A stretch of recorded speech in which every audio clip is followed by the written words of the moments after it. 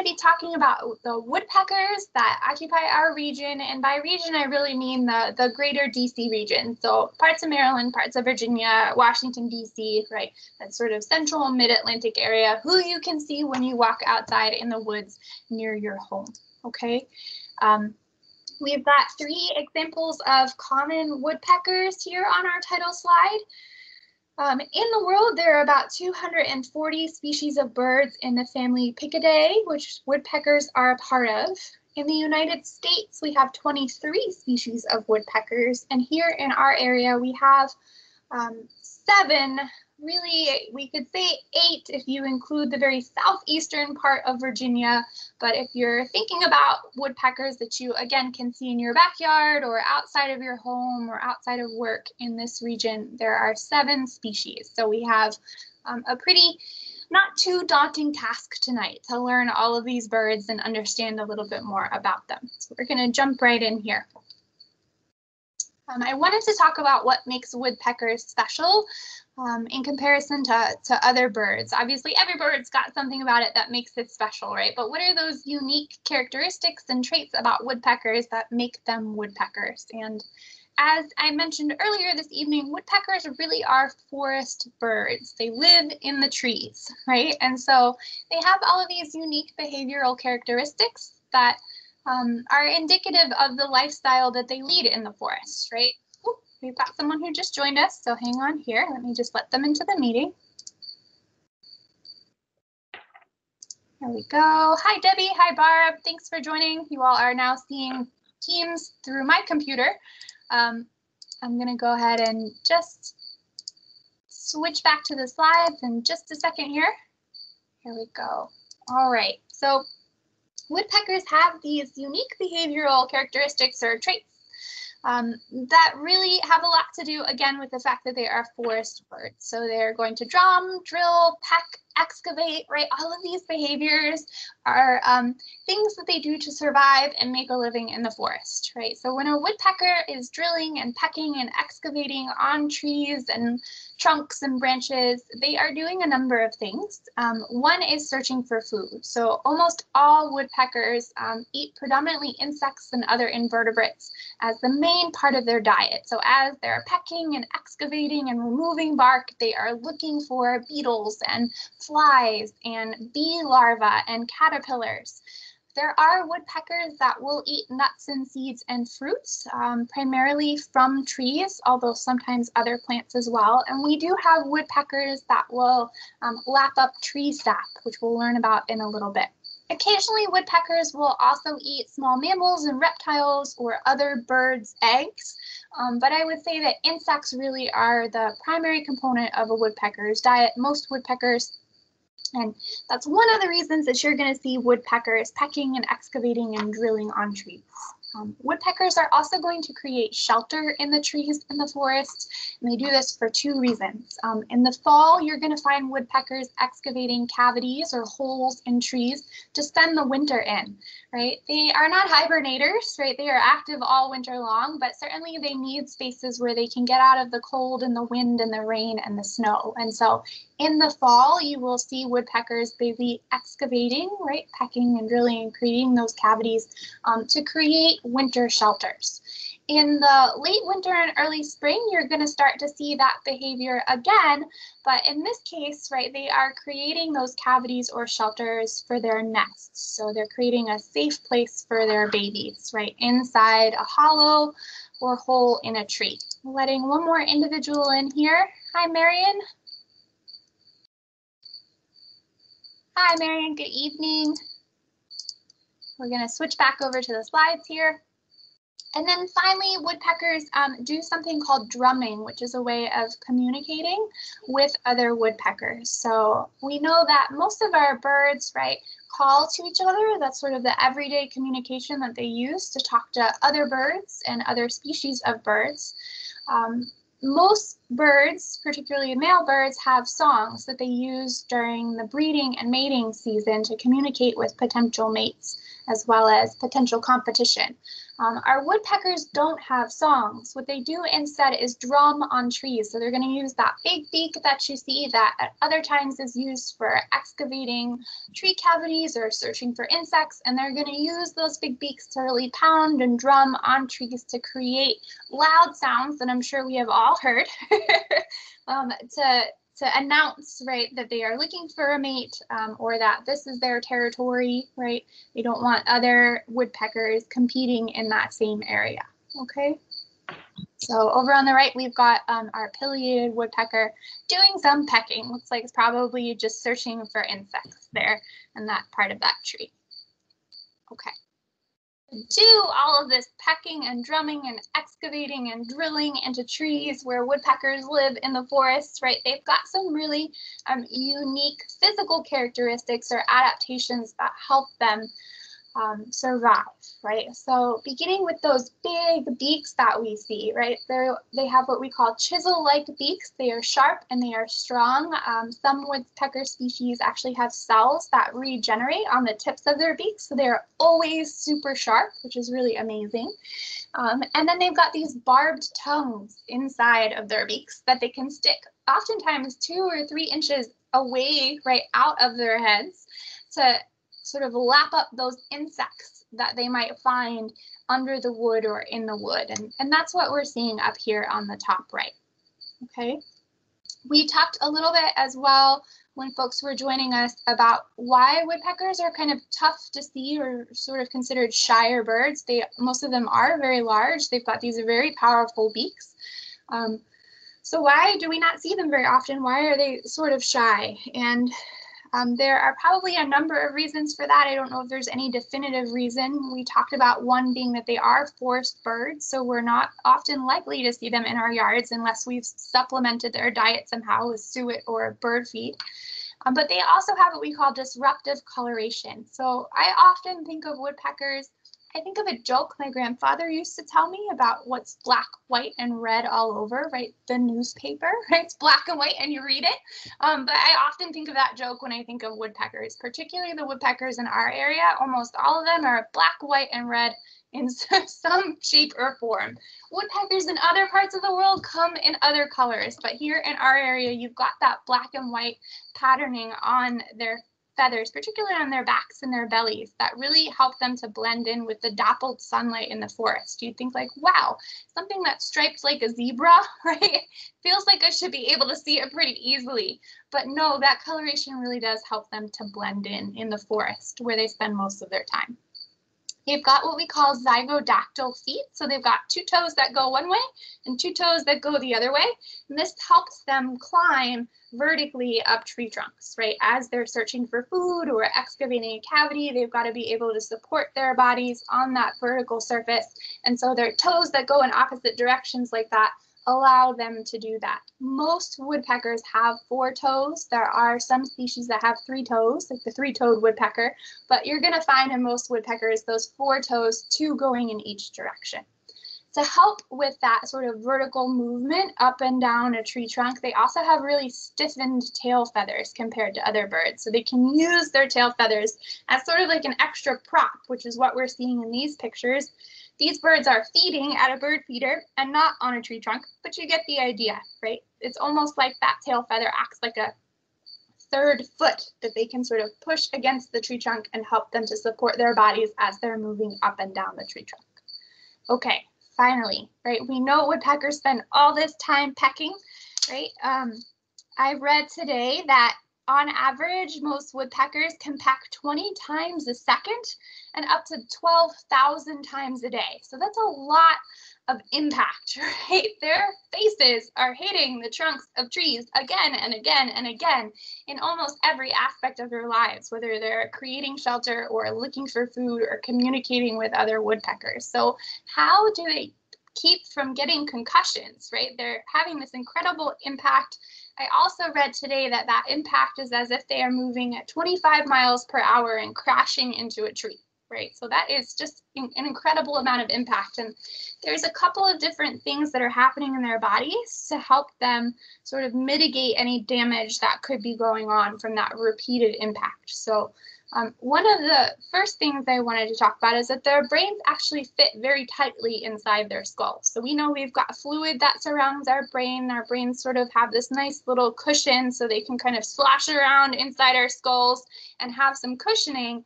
Woodpeckers don't have that fluid in their skulls, so their skulls or their brains fit very tightly inside their skulls, so there's not a lot of wiggle room.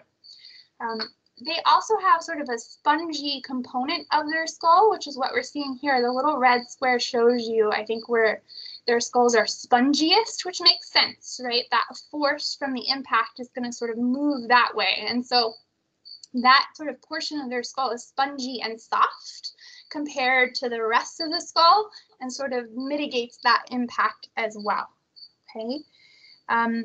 They also have very strong neck muscles, so it's not just their head that's moving, right? Their whole sort of body is doing that motion, and their neck muscles are taking in a lot of that impact, so it's not just their faces and their skulls.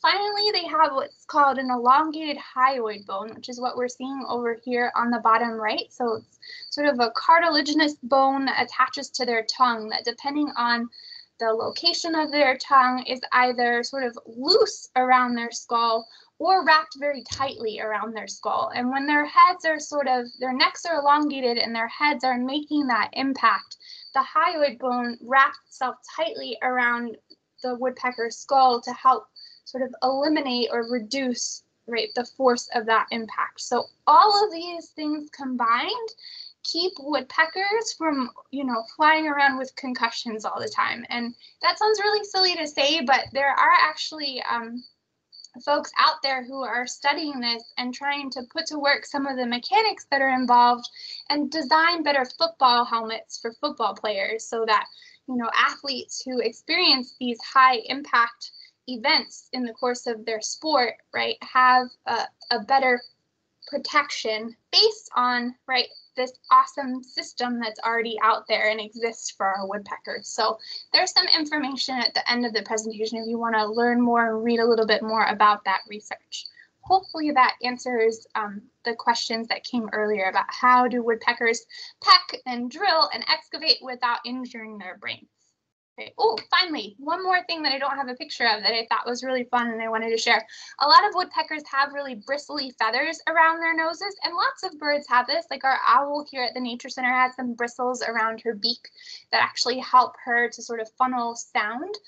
But woodpeckers have these bristles around their nose to help keep wood chips from getting into their nostrils, which I thought was really fascinating. Almost like, right, wearing a mask, right, to keep the dust and the debris from coming into their bodies, right? Those bristles help prevent them from breathing in dust and wood chips. So pretty neat, okay? Finally, woodpeckers are special because they play a really important role when we think about the forest ecosystem as a whole, right? First of all, they provide some pretty good insect control. That is like the primary component for most woodpeckers' diets, as we've already discussed. So they help to reduce tree pests in particular, right? Beetle larvae, emerald ash borer larvae, all get eaten by woodpeckers. So they provide a great service that way. They also, right, by creating cavities, both excavation cavities when they're looking for food, as well as nesting cavities that they're no longer using, provide homes and shelter for all kinds of other creatures, whether it is songbirds that use cavities to nest, like chickadees or bluebirds or owls, or mammals like flying squirrels, which at this time of year are hunkered down in their tree cavities, often many flying squirrels packed in tightly together to stay warm. So it's estimated that 90% of the cavities used by other animals in the forest were originally created by woodpeckers. Okay, that's just a huge and astounding ecosystem service that they are providing for other forest animals, right? Really incredible. There is some research out there that says they are possible vectors for wood rotting fungi, so they help to spread those spores around for the shelf fungus or the bracket fungus that we see so often in the forest. And then they're general indicators of forest biodiversity and well-being, right? If the woodpeckers are doing good because they are so dependent on trees and on the forest, right, chances are that other creatures in the forest are probably doing okay as well. We can look to woodpeckers to sort of tell us a little bit about, right, how the forest is doing overall. Okay. All right. Why learn about woodpeckers in the winter, right? Why are we having this talk in January and not in June, right? And that's really because now is a great time to get out there and look for woodpeckers. And this is why, right? When you look up at the tree canopy in the summer, you are going to see lots of leaves, and it is going to be very hard to find any woodpeckers. But in the wintertime, when you look up, there are no leaves in most of our forests. And so it's a lot easier to spot and find woodpeckers in the winter as we sort of get into sort of late winter and early spring. That's the beginning of most woodpeckers' breeding and mating season. So they are often sometimes a little bit more active, drumming more often, calling to each other more often, again, before a lot of the leaves have leafed out. So it's a great time to get out there and look for woodpeckers and learn about woodpeckers and practice some of these identification skills that we're going to learn about in a little bit. Okay, hope that makes sense. All right, so we are going to start now with the woodpecker species that we can find in our area, which is probably what most of you were waiting for. I'm going to just take a minute and stretch a little bit, and if you want to as well, that's fine. I have a hard time sitting still for a long time, so doing a little stretching. All right. We're going to go through these woodpecker species from smallest to largest, and there is some overlap with the species that happen in the middle. So our middle-sized woodpeckers are kind of all similarly sized, but we're going to start with the smallest and work our way to the biggest woodpeckers that we can find in our area. And the smallest is our downy woodpecker. For those of you who put out suet feeders or bird feeders, right, these are probably the woodpeckers that are coming to your feeders. They are probably the least shy of the woodpeckers that we have in our area. They're here all year round. They're only about 5 inches tall. They're not big birds. I know there's some questions about comparing downy and hairy woodpeckers, which we'll get to, but part of it has to do with the length of our downy and our hairy woodpeckers' beaks, their bills, in comparison to the rest of their heads. If we look at our downy woodpeckers, they've got these itty bitty beaks compared to the rest of their bodies and the rest of their heads. They are insect eaters. They will eat other things, obviously. If you've had them visit your feeders for seed, they will eat seed, especially in the wintertime when insects are harder to find. And they nest in dead wood, right? So they need those dead or dying trees in the forest. They really prefer trees that are already dead. Like all woodpeckers, they are cavity nesters, so they're going to excavate a cavity in a dead tree to build their nest, which is really just a pile of wood chips. And then they typically lay between 3 to 8 eggs. So our little downy woodpeckers, our males, have this little tuft of red on the back. Remember, black, white, and red all over. And our females, as well as the juveniles, which I haven't included here, don't have that little patch of red. So they're these teeny little woodpeckers.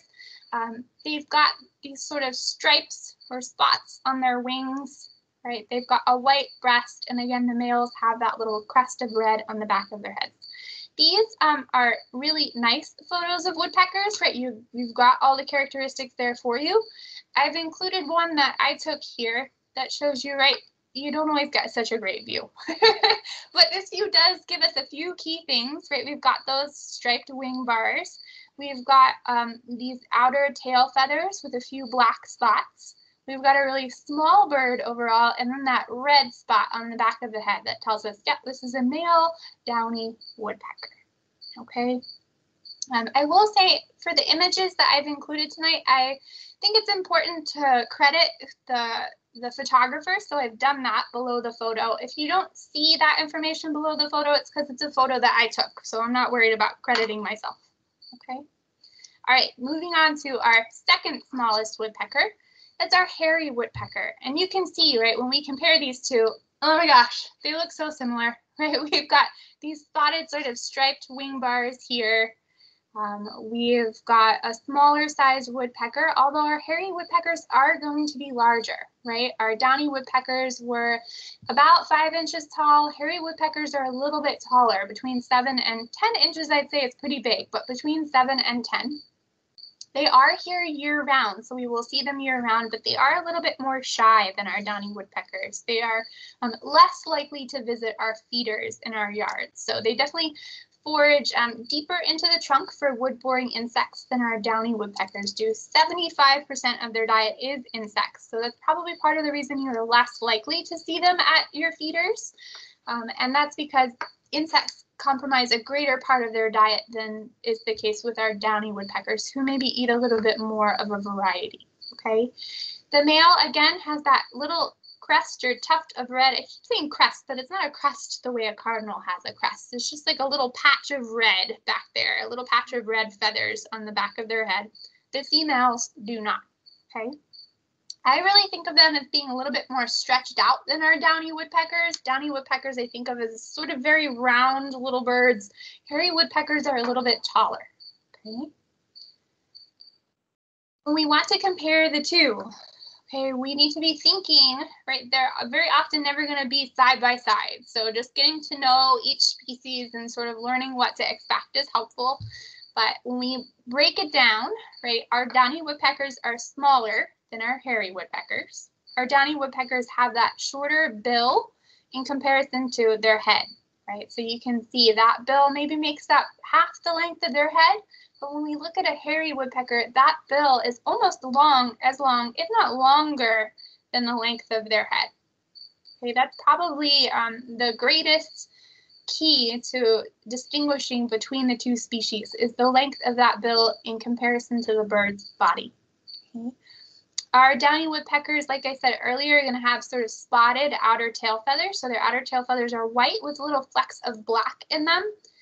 Hairy woodpeckers have plain outer tail feathers, and depending on where the bird is in the tree and where you are on the ground, you may or may not be able to see that, as well as the bit of black feathers that sort of come over the shoulder of the hairy woodpecker, but that's not the case with the downy. So those I would say are less reliable because you're not always going to be able to see them. And then again, our downy woodpeckers are more likely to be seen in our yards. They do eat sort of a more varied diet, more likely to visit our feeders, more likely to be sort of hopping and bopping around than our hairy woodpeckers are. So sometimes you have to kind of look at their behavior as well, and not just their appearance. There is a difference in their calls as well. I will say that I really struggle to hear the difference, but there are others, like I said earlier, who are better birders than I am, who could most definitely distinguish between those two calls. So that's another way as well. If you see a bird and you aren't sure, but you hear the sound it's making and you've learned the difference between those two calls, that's one way to do it. Okay. All right. Next up is our yellow-bellied sapsucker. These are our winter visitors, right? They're often here from fall through early spring, but they're here in the winter. They breed much further north in the world. So when we look at the range map here, you can see where they're traveling in the summertime to breed. They're only here in the winter, and they're a medium-sized woodpecker, so typically between 7 and 8 inches tall.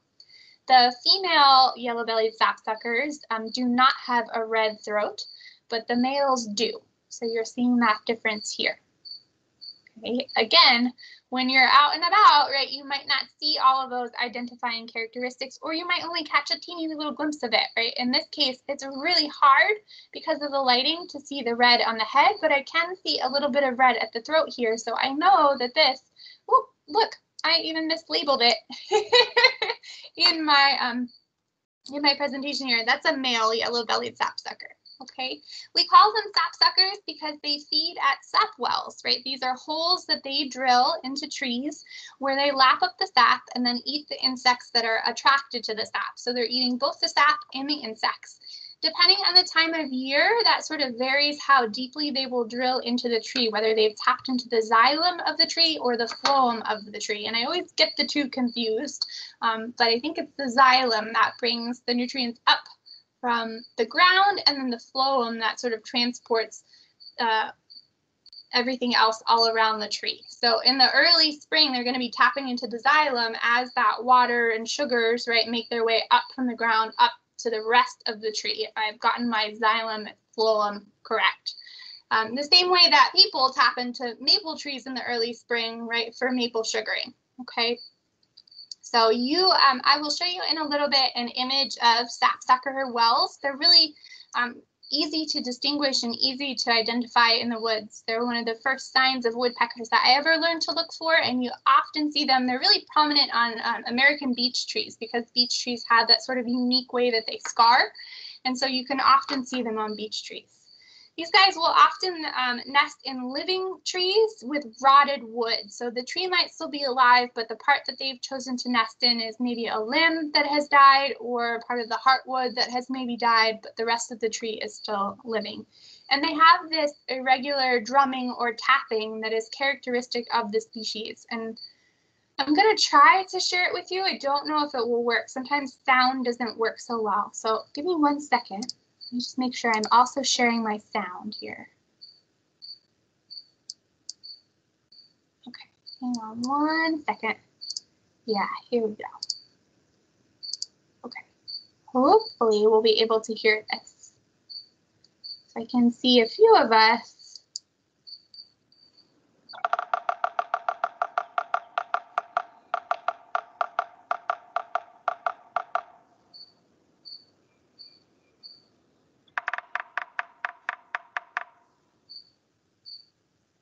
So lots of woodpeckers, well, all woodpeckers drum.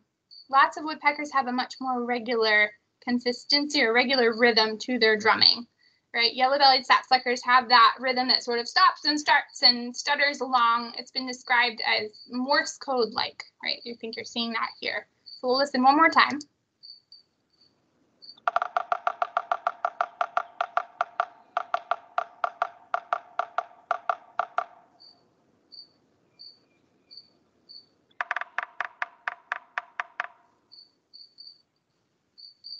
All right. So again, you're going to see yellow-bellied sapsuckers here late fall through the winter into the early spring, at which point they're going to be migrating northwards for their breeding season. So they're not going to be nesting here. They're just here in the winter time. Oh, give me 1 second. We've got somebody waiting in the lobby. Let them in. Okay. All right. So moving right along here to our next medium-sized bird.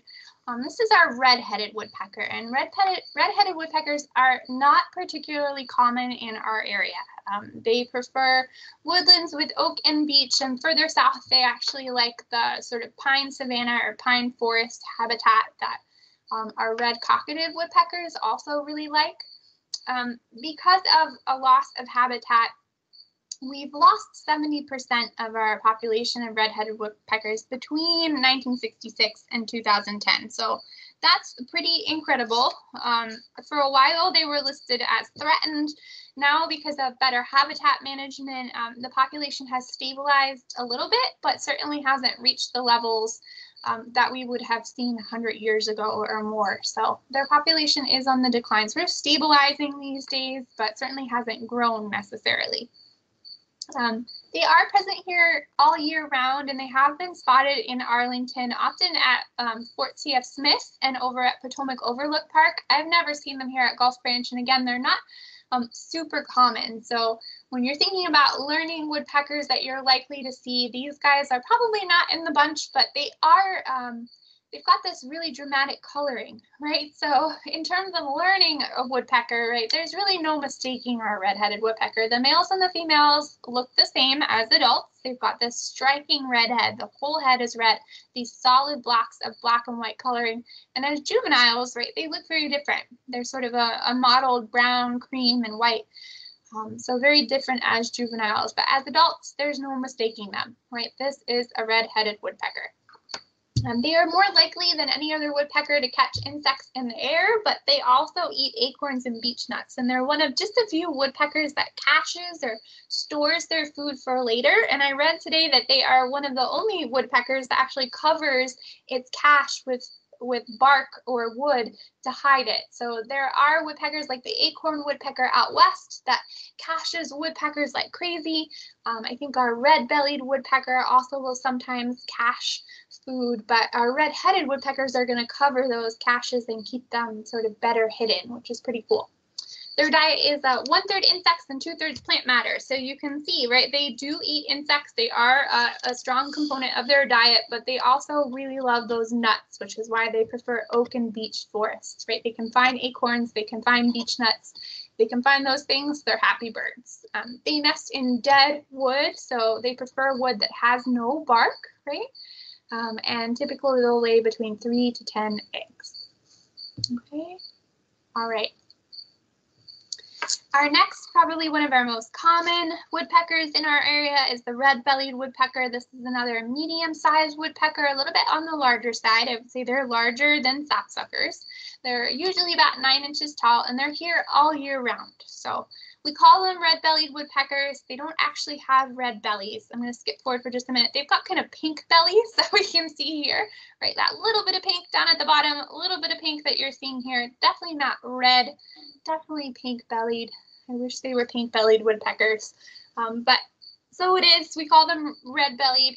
They also prefer forests with tree nuts. So oaks and hickory nuts are a big component of their diet. Like all woodpeckers, they're going to eat insects and other invertebrates, but like our red-headed woodpecker, they will also eat acorns and beech nuts and other seeds, and they will cache food in the wintertime, although they're not going to cover it and hide it the way our red-headed woodpeckers do. Like so many of the woodpeckers we have learned about so far, they nest in only dead wood. And these guys will maybe create a new cavity each year. So some woodpeckers will reuse the same cavity over and over again. Other woodpeckers will create a new cavity each year, and you'll often see this. I've got pictures in a little bit to share with you, but of you know, they'll create one cavity and then the following year they'll create another cavity just below it and then another cavity just below that, right? And those are sort of successive years of nesting that we're seeing sort of written on the forest landscape, okay? Differences between the males and the females. Our red-bellied woodpecker has a completely red cap. Our female red-bellied woodpecker has an interrupted cap. So she's got a little bit of red near her beak and then red on the back of her head. But up here, right, towards the front of her head are white feathers, not red. Like so many of the woodpeckers so far, we're seeing that disruptive coloration, those bars and spots of black and white that help them to stay camouflaged in the dappled sunshine of the forest. There's our pink bellies. Okay, another medium-sized woodpecker, a little bigger than our red-bellied woodpeckers. These are northern flickers. Okay, at one point in time, northern flickers were called yellow-shafted flickers, and that's because they've got these beautiful bright yellow undersides. So I'm going to go ahead and stop sharing my screen for a second and share these feathers with you so that you can see them up close. Okay, so hopefully you can see the feathers. So these are our yellow-shafted or northern flicker feathers. Okay, at one point, there's another species of flicker that lives on the west coast that was originally considered a different species. These were the red-shafted flickers. Here on the east coast, we have the yellow-shafted flickers. And for a long time, it was thought that they were two completely separate species, but they're not, right? Ornithologists now consider them one species, okay, but with different subspecies. So there are like 10 different subspecies of northern flicker. We've got the northern flicker here in our area. So we're seeing that all the flickers that you find in our area are going to have this beautiful yellow shaft or yellow coloring to their undersides. Okay. All right. One more thing to share with you while you're seeing me and not my slides. I've got some woodpecker eggs to share with you that actually came from a flicker. So I'll try to hold those up to the camera as well. Okay. Here we go. We've got 6 beautiful little flicker eggs here. And you can see woodpecker eggs are completely white, and that's the case for almost all woodpecker species. And that's because they're hanging out in the cavity, right, that the adult woodpeckers have excavated for them. And so they really have no need to be well camouflaged because they're already hidden inside a tree cavity. So they're pretty round, kind of in the same way that owl eggs are. There's lots of reasons why bird eggs are round. And there's one myth that if they're round, they won't fall out of the tree cavity. And that's been proven not to be true, right? The shape of a bird's egg has more to do with the bird's sort of internal anatomy, the mother bird's internal anatomy. But they are kind of roundish. They're completely white because they don't need to be camouflaged. So most woodpecker eggs are going to look like this, right? Just be different sizes depending on the size of the bird. Okay. Let's come back and take another look at our flickers. They are one of the few woodpeckers that you will find that feeds on the ground. And so I often see them at the feeder in my yard, hanging out on the ground. They're looking for ants and beetles. They will also sometimes eat seeds, but predominantly insects that they're finding on the ground, in dead wood, in the leaves, right, in the grass. They're going to search around. Excuse me. When we're trying to distinguish between male and female adult flickers, you want to look for this little mustache that the male has. There's a little bit of black here that you won't see on the female. They both have these really striking feathers. I love flickers. They're so beautiful, right? They've got these spotted breasts, which you don't see on too many other woodpeckers. Oh, you don't see my screen? Thanks for letting me know. Hang on one second. Can everybody else not see my screen? See you. There you go. Better? Yes. Yeah. Okay, good. So again, the male flickers have this little black mustache here. Females do not. Otherwise, they look pretty identical. They've got that yellow coloring underneath. They've got this beautiful spotted breast. They've got all kinds of colors and this really bright red triangle on the backs of their heads. I took this photo earlier this spring. This is a male flicker drumming on the components of the telephone pole in my neighborhood. I don't actually know what this is called. I wish I did. But woodpeckers will often drum on man-made objects, so they don't always drum on trees. When I was a child, we had a woodpecker drum on the metal furnace flue of my house. Had no idea what was happening, but finally figured out there was a woodpecker up there. So I'm sure others have similar stories of woodpeckers drumming where maybe you wish they weren't drumming early in the morning. They will use man-made structures to drum as well, right? Things like a metal chimney flue, right? That sound is really going to resonate and carry really far. So in a lot of ways, they've just figured out how to make, our changes to the environment work for them, which is pretty cool. So flickers are an example of a woodpecker that will reuse cavities from the previous year, and they'll actually borrow cavities from other woodpeckers if they're feeling lazy, right? If they don't want to excavate their own cavity and another woodpecker has already got one, or there's an old one around that another woodpecker made, they'll use it. They're not too picky. Okay. All right. Moving along here to our largest woodpecker in our area. This is the pileated woodpecker. It's present all year round in our area and can be almost 20 inches tall, so really big birds.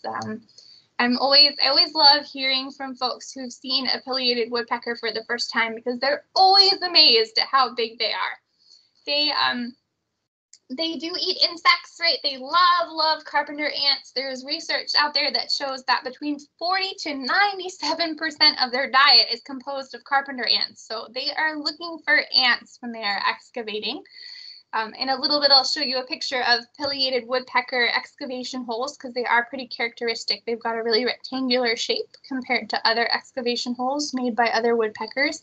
And they may forest on the forest floor. So you're often going to find them down low, right? And this is when they appear so big because they're not high up in the trees. They're down at our level at the bottom of the forest. And you'll see them. They will often forage on fallen logs, right? Trees that are down on the forest floor or just at the very sort of base or bottom of a tree trunk. So as much as they are up high in the forest, you will also see them sort of lower to the ground. And then finally, right, I have here that they, like all of the woodpeckers we've learned about so far, nest in dead or dying wood. And there are at least 38 other species who use cavities created by pileated woodpeckers. So when we think about those, earlier we talked about at least 90 species that live in the forest use woodpecker holes. 38 of them are using holes created just by pileated woodpeckers, and that's likely because pileated woodpecker cavities are so much bigger than other woodpecker cavities, right? They are big birds. Those babies get to be quite large, so there needs to be a lot of room for them inside the cavity in the tree. Okay. Finally, I wanted to talk about red-cocketed woodpeckers, which we are not going to see in our area unless something really unusual happens. These are a southern species of woodpecker that are habitat specialists. So they need the pine forests and pine savannas that you find in the southeastern United States, particularly old growth forests. They prefer to nest in older trees, not younger trees. And because we have so much less of that habitat than we used to. Their population has really seen a pretty significant downturn. And again, it's because they are habitat specialists. They need this very specialized habitat. They nest almost exclusively in living pine trees, old living pine trees that are large, and they're going to look for food almost exclusively on living pine trees. And so they really need that pine forest, and without it, they're not going to survive. So we do see them in the southeastern portion of Virginia, which is why I included them here. The males and the females look pretty similar. Here is one in its habitat, right, hanging out on a pine tree in a pine forest, doing what it does best. Again, not likely to see them in Arlington, but certainly if you travel to southeastern Virginia, there's a chance you could see them if you're in the right habitat. If you want to learn more about efforts that are being done to restore their population, there's a great article from National Geographic here that I've included a link to. So when we're all done this evening, I'll be sending all of the stuff that we've talked about this evening to you in an email, so you'll have that if you're interested. Okay? All right, we're almost done here. Just wanted to talk about what you can look for if you aren't finding any birds. You can look for those nesting cavities. Right here, we're seeing sort of successive nesting cavities. The one that is horizontal on the screen is from a tree that actually fell and I found in the forest, but you can see those successive nesting cavities that our red-bellied woodpeckers make, right? First one, then the next from year to year. Here you're seeing it in a living tree. In the middle here, we've got the sap wells created by yellow-bellied sapsuckers. They're almost always going to create these wells in rows, like you're seeing here. This picture is of a white birch, so it's not a local picture. Like I said, I often see sapsucker wells on American beech trees, and I don't think it's necessarily because they favor beech. I think it's just because beech shows its scars so well. So when you're out in the forest, check out those beech trees with those smooth gray bark, and you'll often find these sapsucker wells on those beech trees. And then finally, we talked earlier about the rectangular excavating cavities that pileated woodpeckers make when they're looking for insects, particularly those carpenter ants. And that's what we're seeing here, right? If you've got a rectangular hole in the woods near you, you've had a pileated woodpecker who's come and looked for food. So even though you might not be seeing the bird, there's lots of signs that woodpeckers are out there. You can also look for wood chips on the ground, particularly our pileated woodpeckers that are such big birds and are feeding lower to the ground often will really do quite a number on the trunks of trees closer to the ground. So you can look for that as well. Woodpeckers. I think this is my last slide. After this, I just have a slide with additional resources if you're interested in learning more. So again, I'll be sharing this. You can check that out on your own. But when we think about helping out woodpeckers, right? Tonight we learned about 8 different species of woodpeckers. 7 of those 8 species need dead or at least partially dead trees to nest in. And if they don't have those dead or dying trees to nest in, right, their young are not going to survive. They're not going to be able to breed and their population is not going to grow. Okay, so if you own your own property and you have the ability to leave dead trees standing or dead limbs, right, as long as they don't pose any harm to people or property, there's no reason you can't leave them standing. That's for everyone to decide for themselves what they feel safe with on their property, but I would encourage you to consider it, particularly if you have larger property, right, and you can leave those dead trees standing without having to worry about them falling. The other thing that I've seen done is leaving what we call snags standing. So if you've got a dead tree and you're worried about sort of its crown ending up where you don't want it, have the tree crew come out and cut the crown, right, but leave the trunk, okay? And by leaving the trunk, you still leave room and space for a woodpecker to create a nesting cavity, right, without having to worry necessarily about that whole bulk of the crown falling where you don't want it, okay? Planting native trees, shrubs, and flowers that support insect life. So many of our woodpeckers depend predominantly on insects as part of their diet. So planting plants that the insects eat at various stages in their life will mean that you have woodpeckers in your yard as well, right? So you need the insects to have the woodpeckers. So you need to plant the plants that the insects like, right? So native species that evolved with the insects that live in our part of the world are going to be your best bet. down here, there's a link to a native plant finder. So you can just type in your zip code and it will tell you native, not just wildflowers, but also native trees and shrubs that are appropriate for our area. And it also tells you, although it's hard to see in this little picture, it tells you how many insects are supported by that native plant. So here we've got oak, right? Oak, you can't tell, but oak supports more than 500 different species of insect, particularly white oak. So if you're going to be planting a tree on your property, think about something like white oak that supports, right, this large diversity of insect life. The more insects you have, the more birds you'll have, not just woodpeckers, but other birds too. Eliminating pesticide use in your yard, right? You don't want to kill the insects because the insects are what the woodpeckers and other birds eat. You need them to survive. So leaving the insects. Leaving fallen logs, branches, and leaves for woodpeckers that forage on the ground, like our flickers and sometimes even our pileated woodpeckers. This picture up here on the left is from a stump in my neighbor's yard. I looked out one morning and here's a pileated woodpecker, right, poking around in that stump, looking for carpenter ants. So certainly leaving stumps and logs and branches down on the ground where these woodpeckers that do come down to the ground to forage can look for food as well. It doesn't always have to be tidy, right? It can be tidy, right, and still be beneficial. So making nice piles of logs or branches, right, you know, making sure that your neighbors are happy, but also doing what's best for the wildlife that we share our neighborhoods with, right? They're also our neighbors. And then finally, doing what we can to protect our forests. So I put this little bit in here. Arlington County is in the process of updating our forestry and natural resources master plan, and we're looking for community input. So if you have thoughts on the forests and natural resources, the soil, wildlife, plants, water here in Arlington County, you can share those thoughts, and those thoughts and comments will be incorporated into the new plan or into that planning process. And the link is here, right? You just click the link. I know at one point the survey was supposed to have been finished in early December, but then they extended the deadline. So I'm pretty sure they are still accepting comments and thoughts on Arlington's natural resources. So certainly feel free to share your thoughts about the importance of our forests and keeping our forests in Arlington, not just for the woodpeckers, but for us as well. Okay. Again, additional learning. If you'd like to learn more about woodpeckers, lots of links to learn more. And then just our contact information if you need to contact us. You can find us on social media, you can send us an email, you can give us a call. One day, at some point in the future, hopefully you'll be able to visit us in person again. That would be really nice. Okay.